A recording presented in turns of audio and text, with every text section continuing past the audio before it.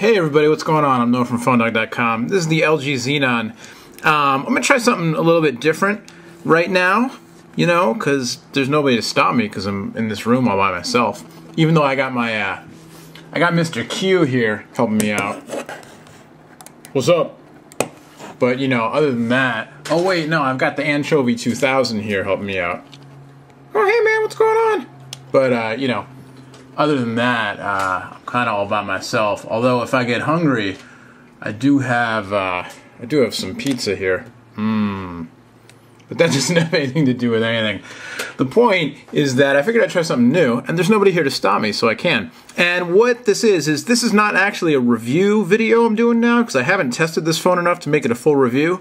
But it's also not an unboxing, because I already did the unboxing. When I did the unboxing, the Xenon has, you know, the menu system and the UI and all the stuff that does is kind of interesting, a little bit different, takes a little getting used to, and I said something in the video about how, you know, I needed to take some time and figure out how the phone works, and somebody made some kind of comment that might have been a little snarky, but I got the point, which was, oh, come on, man, like, you know, figure out how it works before you make the video.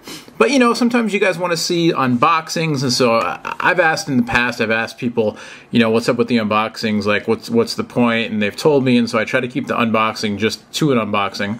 And I don't want to do a review until I've had time to really test the phone out, you know? I can't give you a review after playing with it for 12 hours. That's not enough time. I mean, I got to go try the calls in different places, see how the connectivity is, you know, see how it is actually using it on the go, in the sunlight, inside, you know, et cetera, et cetera.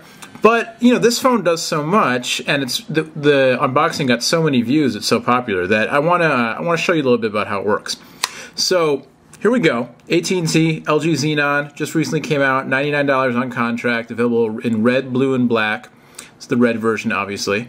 Touchscreen phone, sliding QWERTY, 2-megapixel camera on the back with a flash. And it's got 3G. You can see up there in the corner, I got 3G happening. It does a lot of different things.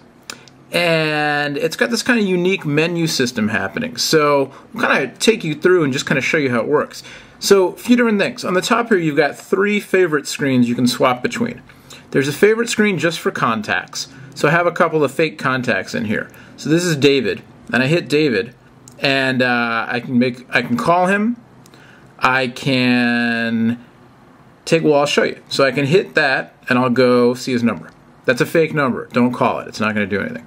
I can go there, and I can see, I can make a call, which I don't actually want to call him. I can go back to home. I can click the messaging icon with the number, and that'll show me messages with David. There aren't any, so they're not going to show up. Or I can go there and I can write a new message to David. And I can do it using, you know, the virtual keypad, or obviously slide the phone open and use the full QWERTY down there on the bottom. Full QWERTY so far is pretty good. Keys are a little smallish. I've been using the T-Mobile Sidekick a lot lately. I'll just show you comparison-wise. All right, so you can just kind of see, you know, the general size comparison between the two phones. The Xenon much smaller. It's a really handy, you know, a nice small phone, fits in your hand really well and everything. Obviously the keyboard is going to be smaller than something like the Sidekick as well, but it works well. You just kind of have to get used to it. The keys are, you know, spaced obviously much more closely together and that kind of thing. Anyway, so to get back to the Xenon, so you've got that contacts, the favorite contacts screen on the front, and you can, you know, for each contact you can get quick one-touch access to their phone number, to calling them, to messages you've already sent, or to creating a new message. You go to the home screen here, and this is just a regular home screen, and you've got a little slide-out widget bar. And there are only 6 widgets available right now. We'll see if maybe more widgets will come out. But so this is kind of reminiscent of the Samsung TouchWiz. I tell you, Samsung and LGs, man, they often look very similar. So, you know, I can create a new note to myself.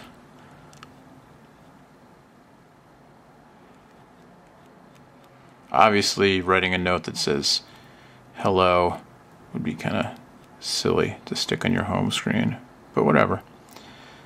So I'll save it. And there's my little note that says hello. And so I can leave that up there on the screen if I want to. change the color, all kinds of stuff. So we'll put that away. So you can get those widgets on the home screen, and then you can go to your favorite shortcuts screen, which you can set up shortcuts to different applications.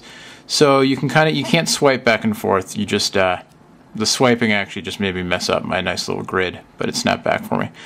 So you've got 3 different home screens: your contacts, your home, and your favorites. Then you've also got this main menu bar that's always on the bottom of the screen on any of these 3 home screens. So you can go to your dialer, you can go to your contacts list, you can go to messaging, or you can go to your applications. In addition to that, you've got a shortcuts key that'll take you to your task menu. It's not a shortcut key, rather, it's a hardware key. Take you to your task menu that'll show you all of the open applications you've got going on. So I can go to the music player, I can start a song up. So I can go to the music player, I can start up a song, and then I can go back to the home screen, and my song is still playing in the background. My volume down. So then also, as if that wasn't enough, you've got the status bar that shows up on the top of the screen. Shows obviously your connectivity. This is telling me I've got a song playing. That tells me that I have a message. We'll get back to that in a second. And then my status with vibrate and charger on. Now, apparently LG's calling this system the Annunciator, which I was joking with one of my colleagues in the industry about how tech companies get to make up words like the Annunciator. And so basically it's kind of like a status notification system, and when you tap, you get sort of another drop-down shortcut menu. And it's kind of interesting. This is cool that I can pause the song. Right from there, I can pause and play the song. I can turn Bluetooth on and off. I can go and change my my alert settings, my ring and vibration. But then I've also got like all of these different shortcuts down here also. So I can head into instant messaging. You can see I have an instant message already.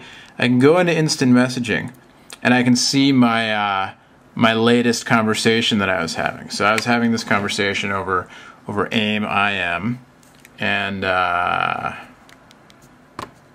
can send a message, and then I can go back up here, and now my notification has changed just to tell me I don't have a new message, but I am still logged in.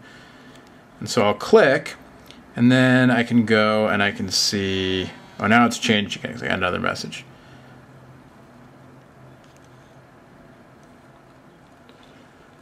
So we'll go back to the home screen here so you can see that again.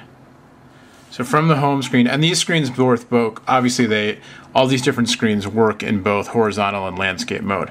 So when I go back up here to the Annunciator, I gotta double check, make sure that's really called, but I can log into Yahoo or Windows Live messaging if I want to, and I can deal with text messaging and all that kind of stuff, and alarm and calendar. Whoops, went to the alarm clock.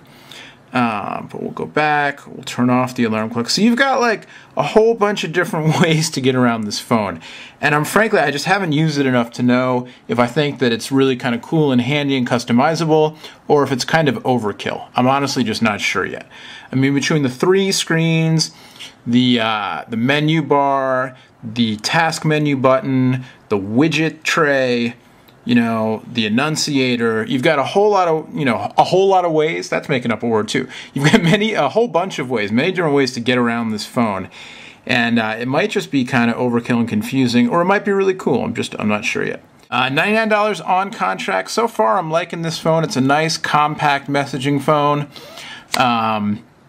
I think, definitely going to do some comparisons of this with like the Samsung impression for AT&T, and probably with its Sidekick, and some of the other messaging phones.